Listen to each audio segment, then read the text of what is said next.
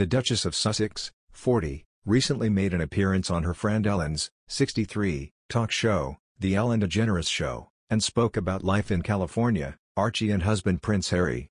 However, after her interview, sources claim the royal mother of two may follow in Ellen's footsteps and become a talk show host herself.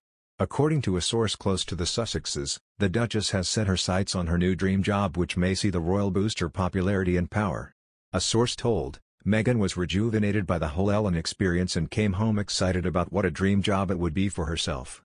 The idea of picking whoever she wants to interview, then having plenty of fun whilst addressing the topics she cares about, is starting to really appeal, especially as it will boost her popularity and power in Hollywood. From a branding and commercial point of view, it's a no-brainer, and there's been a lot of interest from the networks already. The Duke and Duchess of Sussex stepped away from being working members of the royal family last year and now live in California with their two children, 2-year-old Archie and newborn Lilibet. The royal pair have major deals with companies including Netflix, Spotify and Apple TV, and their first Netflix project was announced in the summer.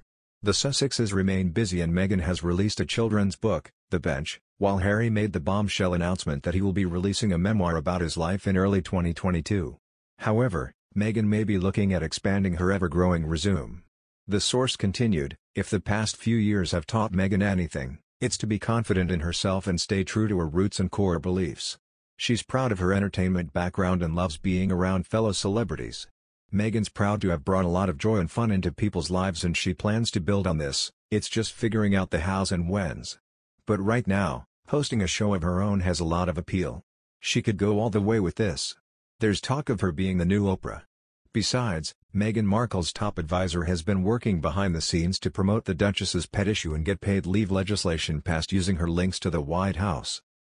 Genevieve Roth, a senior strategic advisor for the Archie Foundation, has lobbied the White House and members of Congress as part of her job with nonprofit advocacy group PL+US. PL+US spokesperson Neil Shroka confirmed the group have collaborated with her, Roth, and the Duchess's team on the issue of paid leave, but declined to give details. The advocacy group's lobbying includes calls and emails with the co-chair of the White House Gender Policy Council Jennifer Klein as well as staffers at the Office of Public Engagement, a Democratic strategist with ties to the Biden administration told Politico. In October, Meghan penned a 1,030-word letter asked U.S. Congress to consider making paid family leave law for all Americans. The Duchess then caused controversy by cold-calling U.S. senators on their private phones and using her royal title to urge them to vote in favor of the legislation.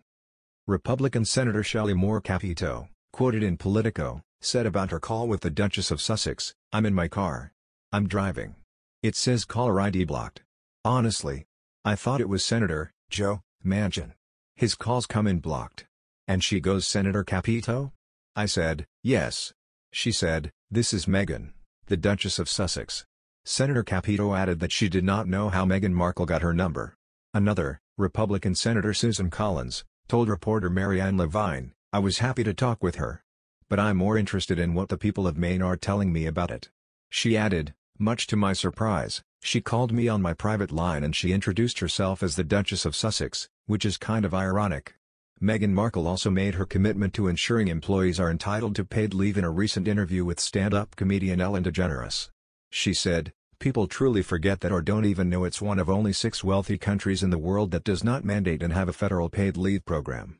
I will do everything I can to make sure we can implement that for people."